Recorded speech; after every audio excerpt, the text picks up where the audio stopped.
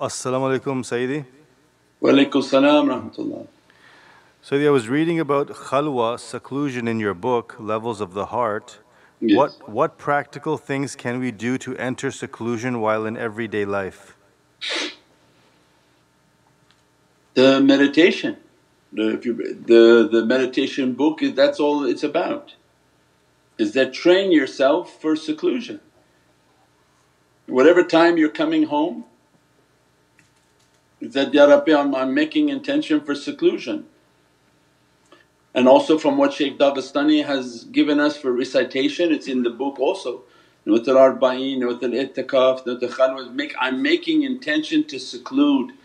As soon as we say that intention, then Shaykh Dagestani Sultan al-Awliya described that from the time you make that intention to the time your ibadah is finished, that will count towards your 40 days that every soul is required to make of seclusion on this earth.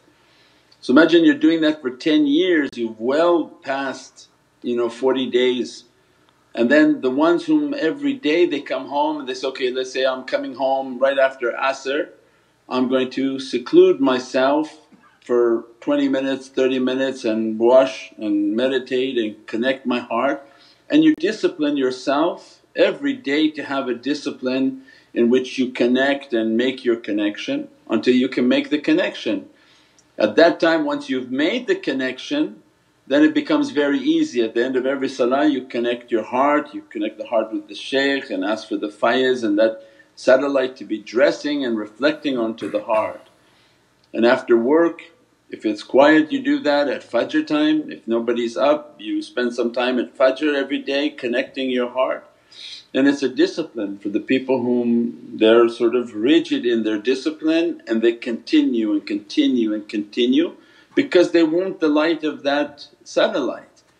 They want that reflection of Prophet to become, to dress them and to bless them. And they can't imagine a life without that and just the coldness of the physical world. So it's a matter of how much you put into it is what you'll get out of it. And the people whom are farthest away have the most potential. Don't ever think that, oh I'm handicapped, I'm not there, I have to come run to sit in the shaykh's presence. No, it's the people whom are farthest away have the most ability because Allah put within their heart a zeal, a yearning. That's why when we visit Medina, your visit should be short with the best of manners and get out. Otherwise you stay too long, you find it's becoming commonplace to you. Oh I'll do this today, maybe I won't do that, maybe I won't, and then before you know it you're becoming too familiarized with the Rawza Sharif and not keeping the adab and the manners. So 9 days, 10 days so that you can do your 40 prayers and you're supposed to leave. You don't spend months there, then you lose your adab and lose that respect.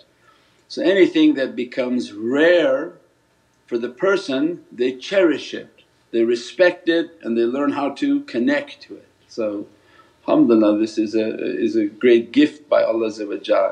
Anyone who has a zeal and a yearning, so I just want so much to connect with them, alhamdulillah. They get a taweez and they think it's fantastic, they have all their heart and their belief in it and Allah make it to be powerful. So if the emails that are coming in and the comments that are on YouTube, people are having very powerful experiences because they're in need. People are under immense attack and emails that, oh I went here, nothing happened, I got Shaykh Nazim's taweez and boom it was instant, nothing was coming near me. No, because they have faith and these shaykhs are very powerful and with that faith and with that love they put that, everything should be taken away.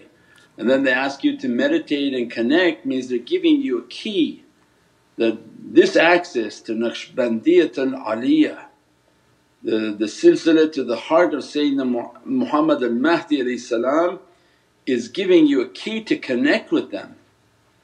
And you're choosing not to, well then you're accountable to Allah for whatever comes in your life and you made your bed, you live with it.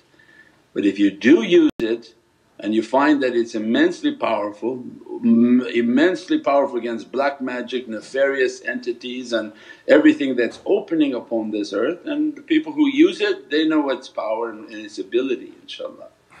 And the ones who don't, inshaAllah, they'll be inspired to cherish it and use what Allah has given. Tariqah is a key, you grab that key and start going in and make it your whole life's calling, because there's just so many keys that are available. When they don't use it they usually lose it. So in life something that you didn't cherish, oh I don't know where I put it, I put it in a drawer but it kind of vanished. And that's everything in life. When you don't use it, most likely Allah will take the key away and the person loses it. And so, where's that person? They're not logging on anymore. Yeah, that's whatever is written. But the ones whom are using and actively involved and actively participating and trying their best to reach, they never lose their key, inshaAllah, because they're actively using it every day. They even have a key tied around on a rope on their neck. You just hide it and put it away, nothing happens, inshaAllah. As-salamu alaykum Sayyidi. Wa alaykum as-salam wa rahmatullah. Is there any reality if a mirror or glass breaking and it meaning that something bad has passed you and went into that broken item? Everything is an energy. So any type of negative energy is better to be cast upon something else other than yourself. So imagine if energies were like bullets and somebody was firing at you and immediately you went like this, you were inspired to put a shield up and that bullet went and hit the window. So energies are like bullets and arrows that are being fired at people. So definitely when things break and things happen and it can be many things, and these are usually energies.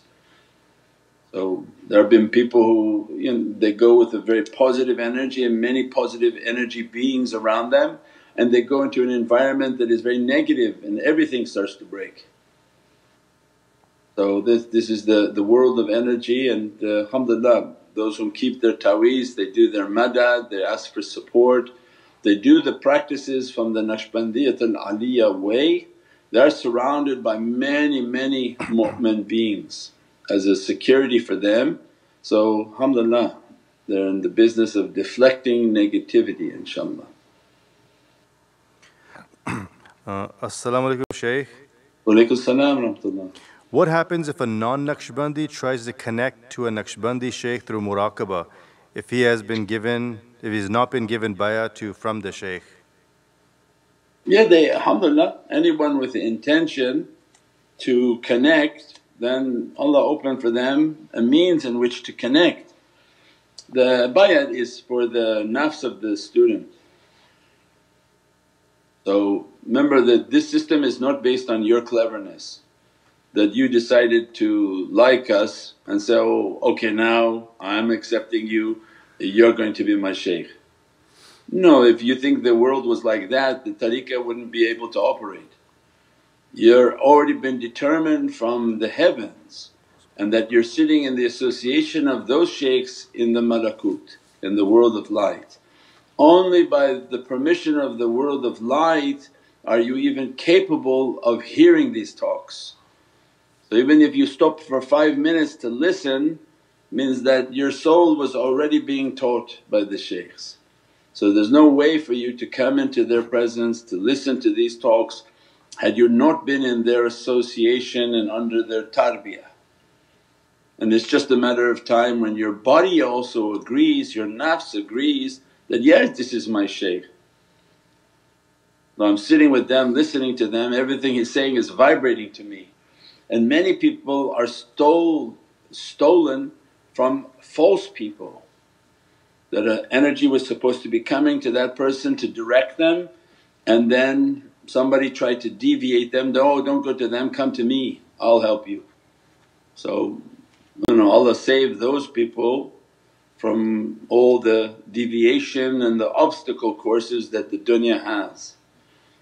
And then if they consistently meditate and contemplate, Alhamdulillah, they keep the zikr, keep the presence of the zikr, keep the associations, practice the learnings and the sobats, and alhamdulillah. And in their own they can go to the website and begin to recite the bayat that, Ya Rabbi, I pledge my allegiance and to your way, to the way of Sayyidina Muhammad and to the dhawq, and I want to take the taste of Naqshbandiyat al-Aliyah. The allegiance is to Allah and Islam. We said that there is no Islam without bayah. We gave those talks before, that the Islam is reality is only through the bayat, that you pledge your allegiance to Allah and to the reality of Sayyidina Muhammad, that you obey the Holy Qur'an, and that I want to take from the taste and the flavour of my shaykhs, and I accept them as my shaykhs in the way. So alhamdulillah, that then you make and recite that bayat, and alhamdulillah that locks the soul and the student, and they know the allegiance that they made and the heart of what is connected, and their love is for Sayyidina Muhammad and the shaykhs, inshaAllah. As-salamu alaykum ya Shaykh. Wa alaykum salam wa rahmatullah. Before this association I was under another shaykh. People from that association come and invite me to join events. What do I say to them?